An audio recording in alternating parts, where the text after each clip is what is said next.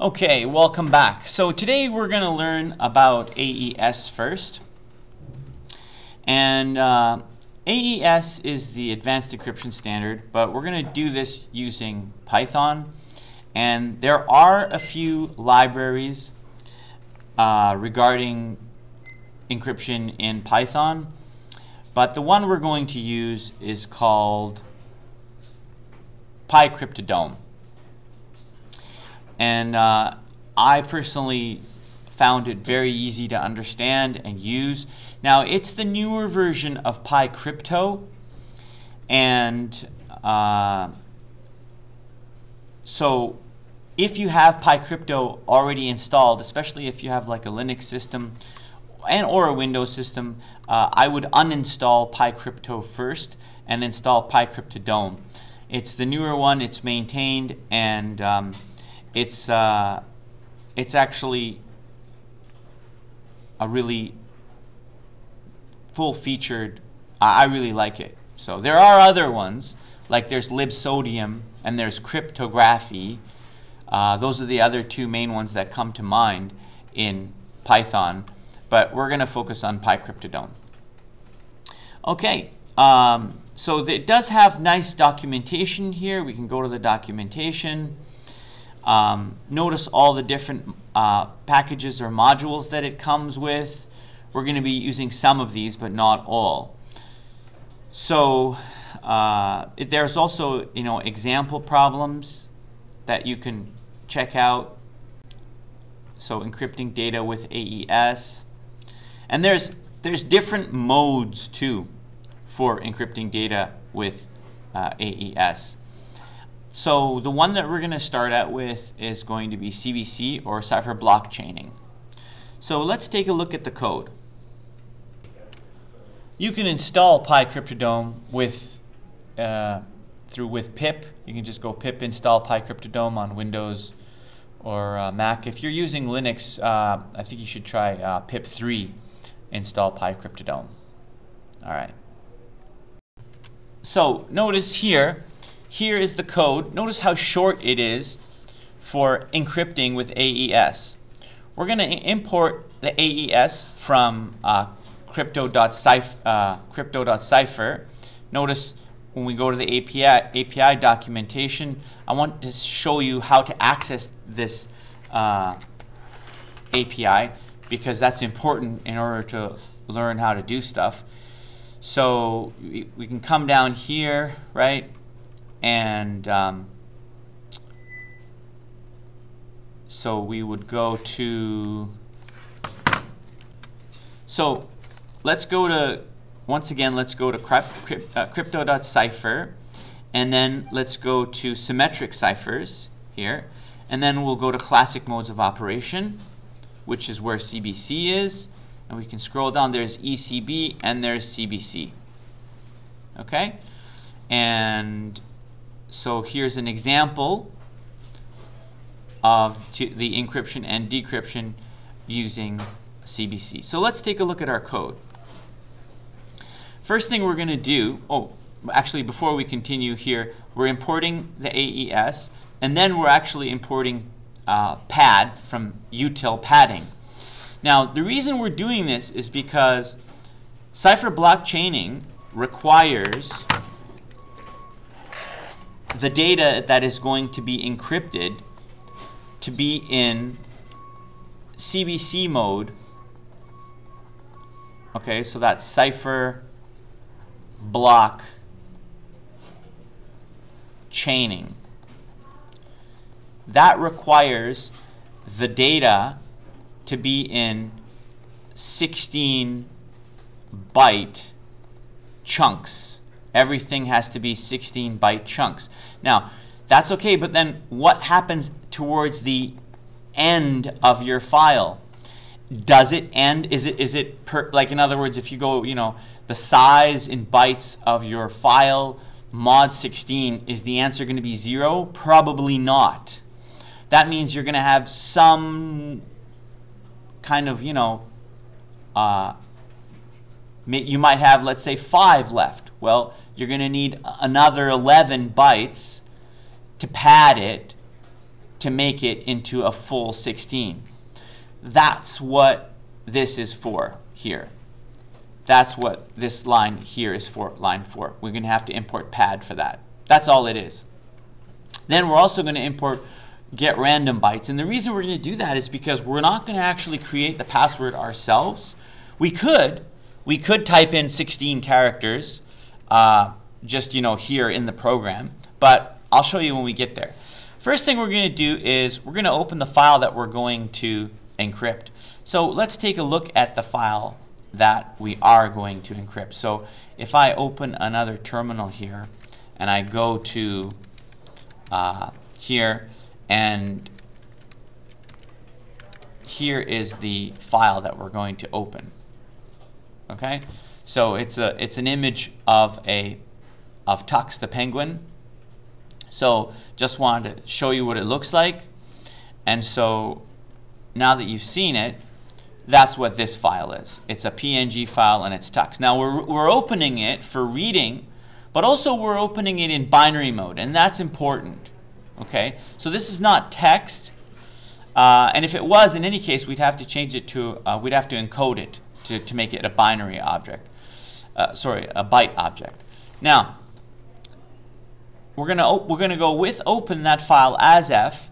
And the reason we do that is just because when you use with open, you don't have to close the file. When this loop finishes, it automatically closes the file. So that's convenient for us. The next thing we're going to do is we're going to read the entire file in one shot with f.read and stick the whole image into this variable called data. Done.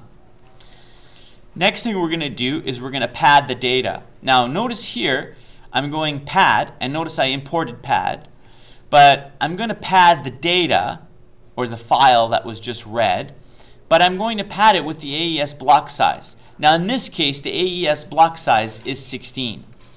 Okay, so it's probably a good idea just to specify AES block size here. That's the standard way of doing it. But it may work if you just type in 16 and 2. That's fine as well. Now, here we'll go get random bytes. That's where we're making the key. Okay, so this is the symmetric AES key right here. Notice get random bytes says just essentially it does exactly what it means. We're going to just create 16 random bytes using a random number or a random generator. Okay, 16 bytes is 128-bit. So this is standard AES encryption. Okay, now what we're going to do is we're going to open. Hold on a sec. So what we're doing in this little loop right here is we're opening a new file. Notice it's for writing binary mode, and we're going to call it AES key, and we're going to write key to it. Now key was created up here on line 13, so we're just going to write the 16 random bytes that we created to this file called AES key. That's it. The next thing we're going to do, because essentially if we don't save this file here, then we're going to have no way of decrypting it. So we need to save this key, these random 16 bytes that we've just created on line 13. If we don't save this, because once this Python program is over, those bytes will be gone if we don't save them to disk. So the next thing we do is this is kind of like the most important line here.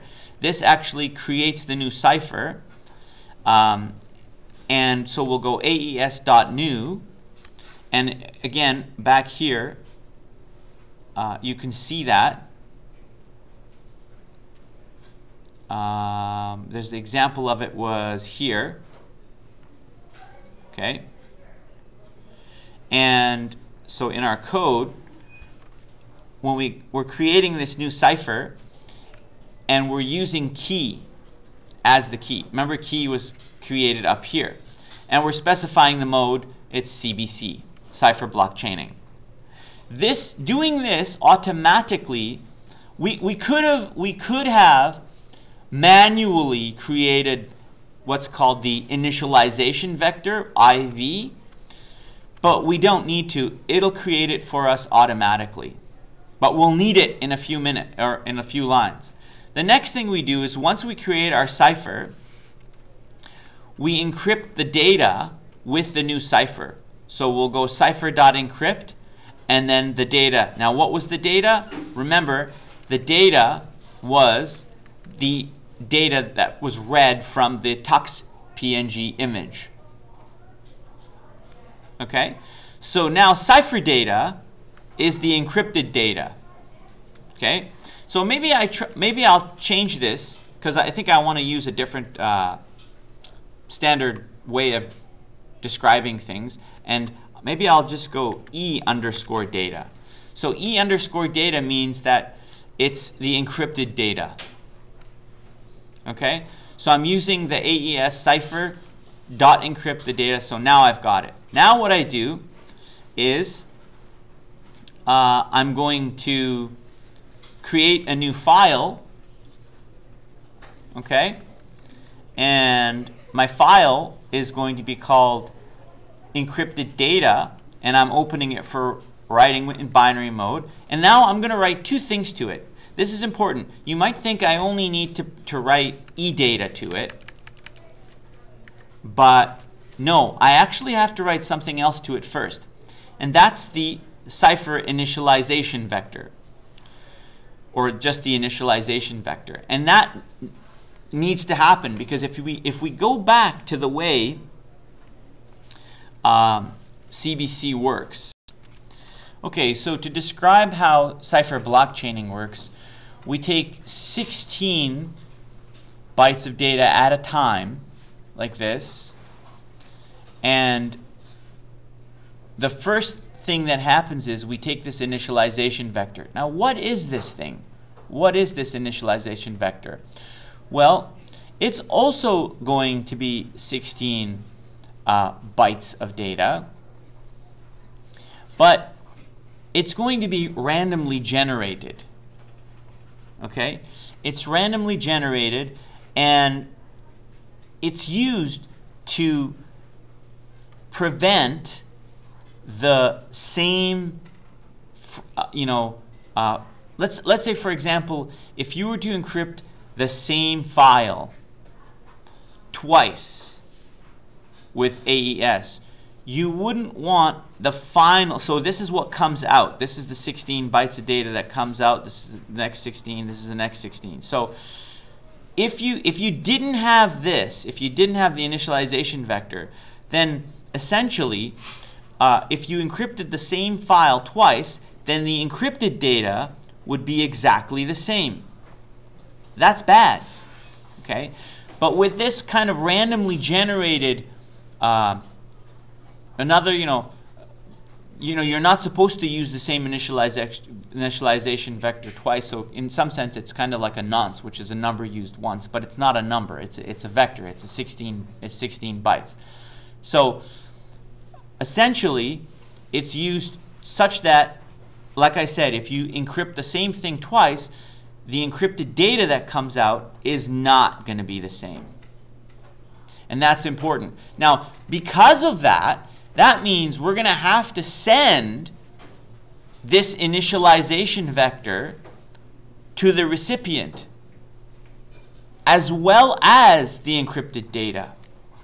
So it's not. So in other words, we need to send both. Now you might say, okay, well, if that means can't someone just copy the initialization vector? Yeah, but don't forget, the key, or you could think of it as the password in this case, is being used in the AES encryption process that we kind of,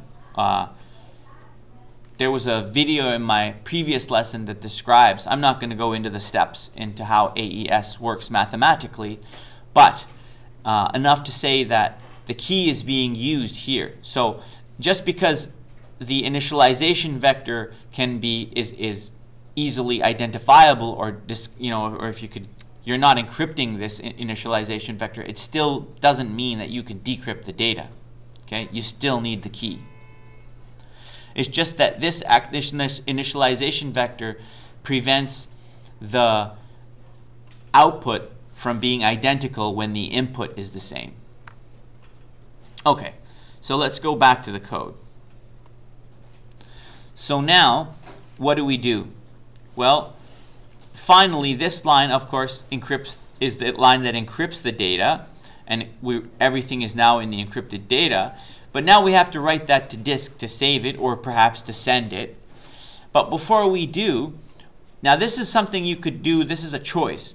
I'm actually putting the initialization vector at the top. Now, this is going to be 16 bytes. Okay? And this is at the top of the file. After that first 16 bytes, then you have the actual encrypted data that comes right after it. So now everything is in this file called encdata. Okay? So why don't we go ahead and run this program. Okay, so I already have encdata already, so I'm going to delete that there. And so now I don't have encdata anymore. So now I'm going to run the AES encryptor. And there we go. Let's take a look now, and we have encrypted data. Okay, just for interest here, take a look. Here is the original file, and here is the encrypted data file. Okay, so take a look at the sizes. This thing is 174064, and this one is 174, right? So they're almost the same size, but remember, I've added the initialization vector to this encrypted data one. Okay? Now, obviously, at this point, I mean, the thing about looking at something is if I try to open, obviously you've seen me open the original one, but can I open the other one? And the answer, of course, is no. I can't. If we looked at it, if we kind of looked at the file, we wouldn't notice any difference, because to us a PNG doesn't make much sense visually either if we looked at the actual, binary data inside the PNG. However, now we need to be able to decrypt this. So let's say well, we're not going to send this to anybody, because the problem with sending this is we'd have to also send them the key. So we're going to solve that when we learn RSA, that problem. However, for today, it's best just if we could decrypt the file. So let's take a look at how to decrypt it. So AES CBC decrypt. And again, it's very short. So again, we're going to import AES. We're going to import unpad this time. We're going to open the file, okay, in read binary mode. And look, here's the cool part. We're going to read the first 16. Notice in Python, .read, when you do not supply an argument inside the brackets of .read, it reads everything. When you do, it specifies the number of bytes to read. So do you remember before we stated that the first 16 bytes was the initialization vector? So there we go. We've just read the first 16 bytes, and we've assigned it to IV, and then we're reading the rest of it. And maybe I'll change this name again. We'll call it eData. And now I am going to also read the AES key, and we'll read that. And then we're going to create the cipher, but this time we're going to specify what the initialization vector is as the third argument. Notice that in the previous example, we did not. Okay, so notice I just opened the encryption one on the right. This is the encryption file. We ran this already. Notice here on line 19, I don't have a third argument. The initialization vector gets created automatically, but in line 13 here, in this one, I don't want it to be created automatically. I actually need to specify it because I need the exact same initialization vector that was used when I encrypted it, and that got stored, remember, here at the top. So I read that now, and I saved it as IV. Now I need to provide that initialization vector when I create this new cipher here, providing the key. And remember, where did I get the key from? I saved it in this file. So here, okay, the key was randomly generated. Here, the key was read from disk, from that file, and the initialization vector was stored at the top of the encrypted data. And so once I do that, now I can create my cipher.decrypt, and I will...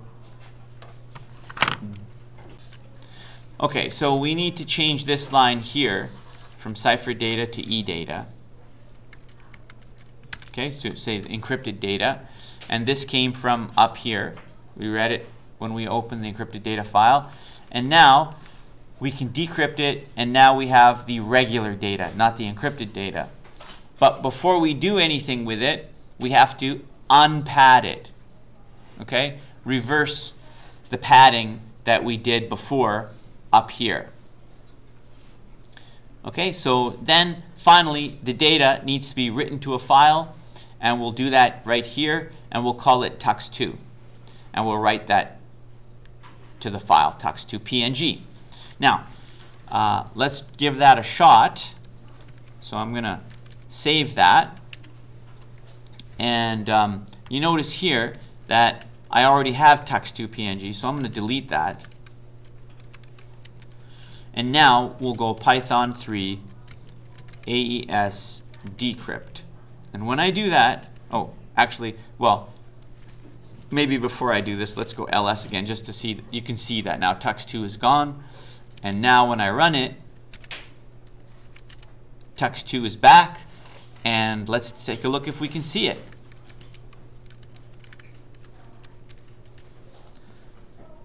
Ta-da! It works. There it is. You can see it. That's tux2. So it's actually perfect bit for bit. And that was our demonstration of using AES encryption and decryption. Okay? So on the left side we have the decryption, and on the right hand side we have the encryption. Okay, so let's do one more type of encryption mode with AES, and that is going to be a modern mode, and we're going to do EAX. Notice here, so I've gone to, let's kind of go again. Let's go to the beginning, and let's go to API, and then let's go to cipher, and let's go to symmetric ciphers. And this time, instead of going to classic modes, we're going to go to modern modes of operation. And here it says modern modes such as, classic modes such as CBC only provide guarantees over the confidentiality of the message, but not its integrity.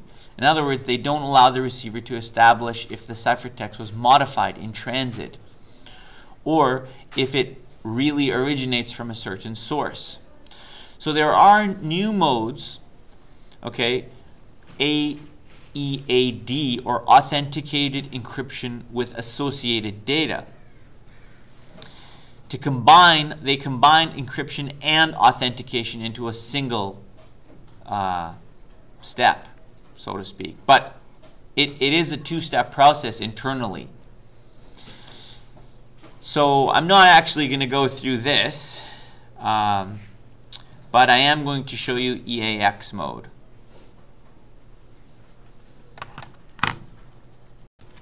Okay, so here is EAX mode, and let's actually show you an example of this. Now the cool part about this one is, okay, so here's the encryption. Here's an example of how to do the encryption. But the nice thing about this one, which I think is pretty cool, is that notice that in the decryption they're using a try except, which essentially means that if the data was tampered with in transit, then it's going to throw a value error, and basically you can that's the way to catch the authentication is correct, is if it doesn't throw an exception. So let's have a look at the solution to that as well. Okay, so here is my example of EAX mode. Now this one is the recommended mode that pycryptodome says that you should use. It's a modern version, and I think that it's doing, I don't fully understand this yet, but I know that it's using hashing to do the authenticating, and it's a two-step process. But I don't need to fully understand the internal mechanism of the library in order to be able to use it. So if I go back to the code, essentially what's different here? Where there's no initialization vector, that's one thing. So again, on the encrypt side, I am doing the same thing. I'm getting 16 random bytes. I am saving that, and this time I'm using AES EAX key as the file to save it to. And then I'm creating a new cipher with the new EAX mode using that key that I just randomly generated. And I'm opening my image file again for encrypting. And now I actually do the encryption and authentication, which is using hashing internally, in one step here in cipher.encrypt and digest. And there's the image file, and a tuple comes out. The first thing in the tuple is the encrypted data, and then the tag is the second item. And then, so after we create that tuple, now we have to write everything to the file we're going to send. So we're going to write the nonce, the number used once, the tag, and then the actual encrypted data. And so those three things get sent to, or we get written to, this file here. Now, coming to the decryption side, we open the file, okay, for reading. And the first 16 bytes is the number used once, the nonce, and the next 16 bytes is the tag, and then the rest of the data is the encrypted data. So now that we have those, we need the key to decrypt it, so we save the key over here, AES EAX key. So now we'll open it for reading, and we'll read it as the key. And then here comes the try except. We have a try except here because if this try throws an exception, that means that the decryption failed, and we possibly could have tampering of the data, or perhaps it might be even file corruption. Who knows? But in this case, we're going to use the nonce. It's very similar actually to the way that the initialization vector was used before in CBC mode. And then we're going to actually do two things here. We're going to not only decrypt but also verify. So the tag is being used in the verification process. That's my interpretation. And so next, after that is complete without error, we now have the data, and now the data will be written to tux3. So let's give it a shot. So here we go. Let's, well, first of all, let's get to our terminal, and let's run this one. Let's actually just go ls here, and we do have tux3, so we did try it before. So let's delete it, and now we'll go Python 3, and we'll go AES encrypt, and we'll run that. Okay, so that ran. And then the next thing we'll do is we'll go Python 3, and we'll go AES EAX decrypt. And now, when we run it, now you'll notice tux3 is back. And when we open up tux3, ta-da, we decrypted it. Okay? So that was our demonstration of CBC and EAX mode symmetric AES encryption. Okay, so that's the end of this lesson. Hope you enjoyed it. And next time we're going to learn about RSA, asymmetric encryption. See you next time.